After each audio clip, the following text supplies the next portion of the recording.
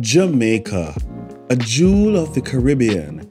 Our 1,022 kilometers coastline is adorned with harbors, bays, pristine beaches, mangrove swamps, and coral reefs. The name Jamaica, derived from the Taino word Jamaica, means land of wood and water. How fitting for a paradise where beauty flows from lush mountains through crystal clear rivers to turquoise seas. Our marine space is 24 times our land area, and we boast an array of endemic species, truly nature's masterpiece. Beautiful, isn't it?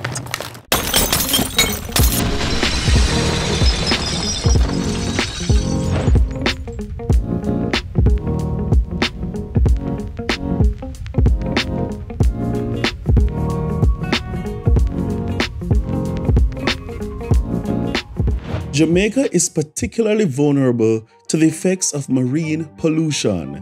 United Nations Environment Programme in 2021 says global concern about plastic pollution of the natural environment is warranted as plastic debris is ubiquitous and poses a threat to biodiversity. In the marine environment, macro and microplastics have been reported in multiple environmental compartments: surface waters, subsurface waters, sediments, the atmosphere, and biota. Plastics are toxic, and so they impact the species that come in contact with them either by eating them, but they introduce toxins to the environment. And then large pieces of plastics, plastic bags, even plastic rope that we don't think about, cause entanglement. Large marine animals might try to consume the plastic and they get gut blockage. They literally, physically damage the animals. And we don't think about the plants enough, but organisms like mangroves are extremely damaged by plastics. Of the 800,000 tons of residential waste Jamaica generates annually, 20% is estimated to be plastics, according to the IDB.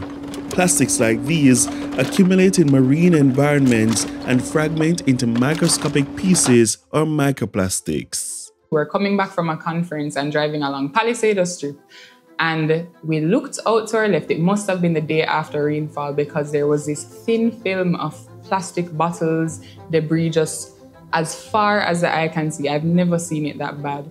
Left, right, center, just covering the entire harbour. So plastic pollution has become a critical environmental issue across the island. It has been known to impact our marine and coastal ecosystems, the tourism industry, public health, and it also affects the livelihoods of persons who depend on these ecosystems for a source of living. Most recently, we've become very conscious of microplastics, because when the material stays in the harbour, it fragments, it gets into small enough pieces to get into the food chain. So the small things eat the plastics, and larger fish will eat those smaller fish, and you get bioaccumulation. By the time it gets to us, it's really at a level that can cause problems to humans. But what caused this problem in the first place? Once upon a time, plastic wasn't something that we used as often, and it started really growing in its use in around the 1950s because it's cheap, it's convenient. But the problem with plastic is that it never breaks down. And we have a lot of items that are single use because it's also convenient. And so while it doesn't make up the most significant portion of our waste, it looks like it does because it's the thing that stays in our environment the longest. We visited the Port Royal Marine Lab and Biodiversity Center, where we toured some of our mangroves and saw firsthand the issue of pollution. Taking a boat into the mangroves, we encountered the stark reality: garbage up close and personal. Right now, we're sailing the paths of Refuge Key, and the sight of garbage strewn across the mangrove roots are not pretty. You can see food wrappers, plastic bottles and other debris which mar the natural beauty and inevitably will disrupt the ecosystem. Refuge Key is the largest mangrove key in the Kingston Harbour, and by virtue of its location in the harbour, it is the recipient of most of the city's garbage. There are about 23 gullies that empty into the Kingston Harbour, and a lot of it just ends up washing from the gullies, drifting across the harbour and depositing itself on Refuge Key. The situation is dire. According to a 2020 study from Ocean Protect, plastic debris has increased by 30% in our waters over the last decade, posing a significant threat to marine life. Plastics, mainly single-use, enter the oceans from both land and sea sources, including rainwater runoff, industrial disposal methods, and ships. Marine organisms are attracted to plastics. None of us will be around when the plastic that we have consumed has biodegraded. There's no economic model for us to store plastic for 450 years. Beyond that, if one thinks of where two of our larger landfills are, they're along the coast. So any issues with plastic or wind damage, etc., can move that waste into the harbors. If you take a drive along the Kingston Harbour, after any shower of rain, you will see plastics floating in the harbour. It's very unsightly and very unfortunate. Let's contemplate what it really does. First thing it does is it washes up against your mangroves and can starve the mangrove roots from the oxygen that they need, as with other waste, but certainly plastic, because it won't biodegrade, so it starves them from the oxygen that they need far too long. That's one. The other contemplation is that because of the harshness of salt water and heat, etc., plastic doesn't biodegrade, but it does break up into compartments. It then can become food for marine animals, specifically fish that we consume. That is causing significant issues. What we find is that when garbage is improperly disposed, or, if it's improperly disposed largely, it tends to wash down onto the coastline, through the gullies, the waterways, and so forth. And we end up having all of this plastic waste accumulate on our beaches, which then oftentimes get washed into the marine environment. We have organisms that mistake plastic bags, for example, for jellyfish. They eat it. Birds tend to eat plastic accidentally, thinking that they're small fish, for example. And so it is becoming more and more a massive major problem, not just for the environment, but for marine life, for our fisheries sector, and so forth. Solid waste can smother and compact our wetlands. This was the case at Gallows Point along our Palisades Port Royal protected area.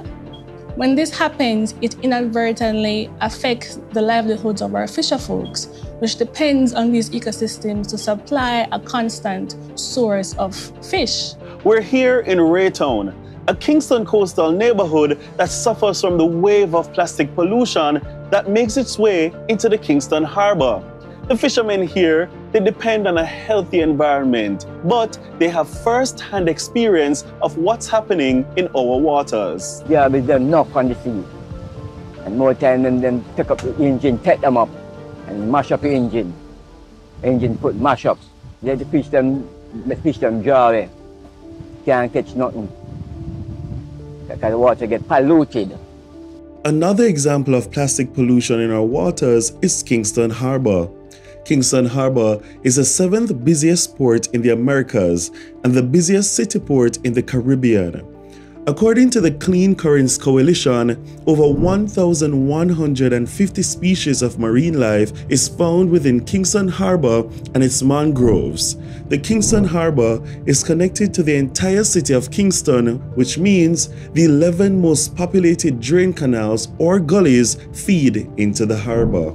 Especially in Kingston Harbour, where the mangroves line the south shore of the harbour, they come in contact with the debris that comes from the gullies. And so the mangroves can be suffocated, literally, and then the forest is blocked from the flow of water that it needs to be healthy. There are other effects that we should be mindful of because they have economic impact. There can be so much debris in Kingston Harbour sometimes that it impedes boat traffic. It entangles propellers. Fishers have difficulty with their nets and their fishing activity. And so it's a broad spectrum of activities. We've seen the problem. We've heard from our experts. Now it's time to find solutions. Can we break free from our dependence on single-use plastics? Can we heal our broken blue and restore health to our marine ecosystems? The other major effort the government would have undertaken starting in January 1, 2019, that's when it became effective. I mean, the work would have started in 2016, was the first phases of a targeted plastic ban targeting certain single-use plastic items. That was plastic bags, styrofoam containers, and plastic straws. One person said, well, why don't you ban all plastic? And I said, well, all plastics aren't created equally, unfortunately. All plastics are non-biodegradable, but some are recyclable and some are not. Some have particular levels of carcinogens which make them more deleterious to human health than others. Plastic bottles are recyclable.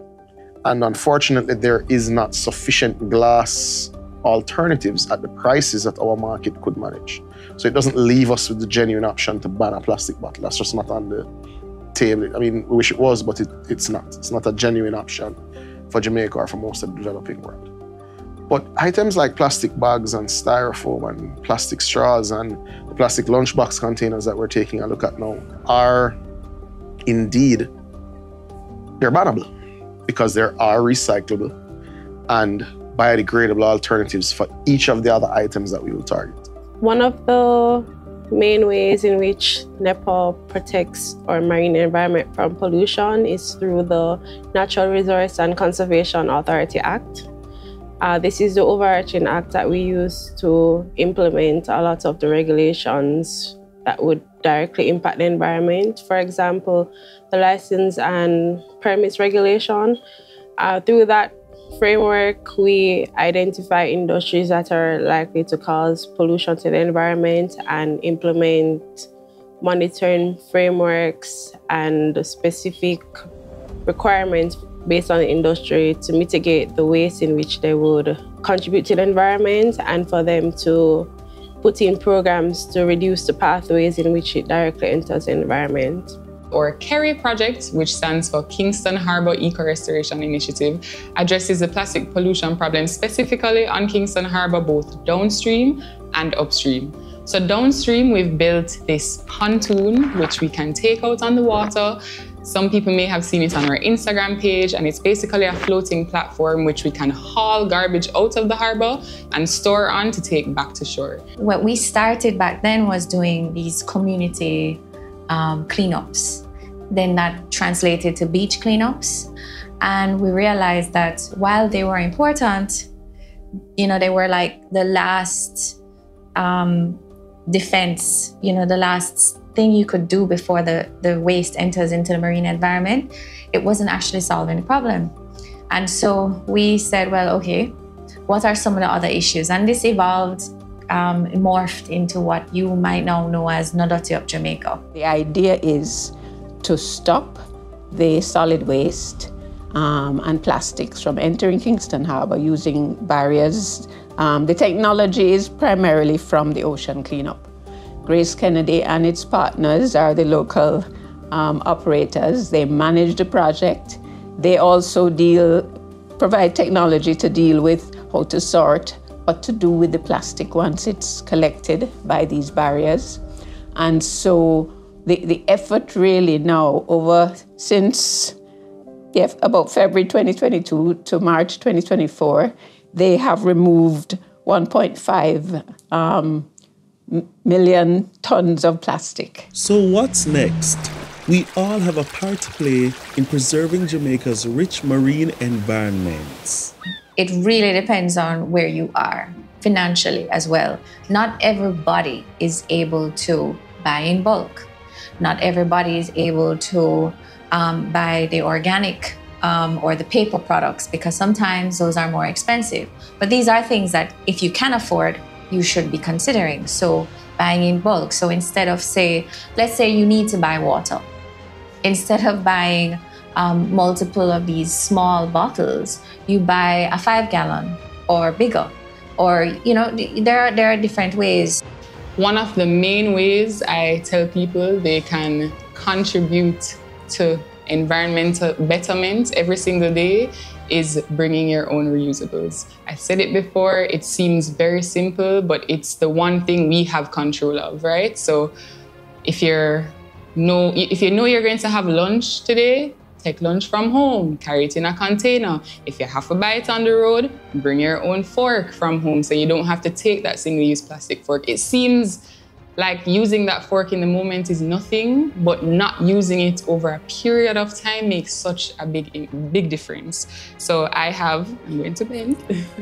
I have my water bottle today. I don't have to buy single-use plastic water bottles. A lot of people buy juice bottles every day. So I would say that's the #1 way we can improve as individuals, because a lot of the plastic problem is not just on us. It's not just about Jamaicans littering and purchasing plastic. It's about the businesses who manufacture plastics and the governments who create policies. So it's a multi-stakeholder issue, and that's the part that we can play.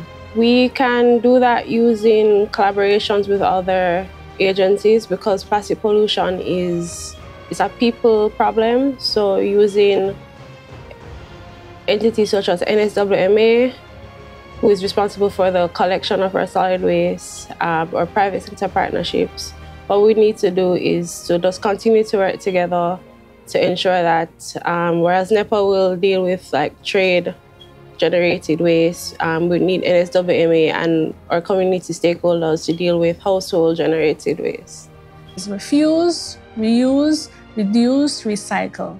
So refuse the use of plastics, reduce the amount of solid waste that we generate, reuse plastics whenever possible or opt for reusable containers, and of course, recycle. You're leaving from your house, you can carry filtered water. You don't need a plastic bottle of water having just left your house. You're sending your child to school for the day, send them with a water cooler.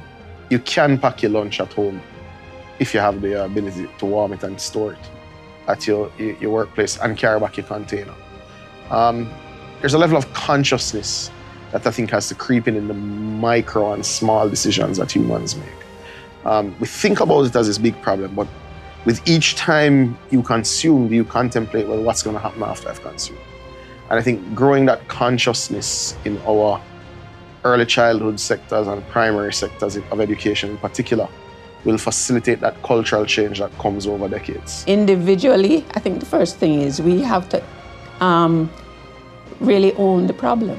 We have to accept that we are part of the problem and therefore we have to be part of the solution.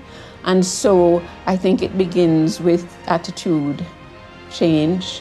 Persons need to begin to see how they can minimize the volume of garbage in the waste stream. I think even the best waste management system, which we don't have, couldn't possibly handle the volume of garbage that we're putting into. So individuals need to see how they can sort, how they can minimize, use less plastics. We've become addicted to plastics. The future of this paradise rests in our hands. Will the next generation only know Jamaica through stories and faded photographs? Or can we work together to ensure the broken blue is not the color of their memories, but a symbol of hope, a reminder that we fought to heal the very lifeblood of our island nation? Together, we can restore our broken blue.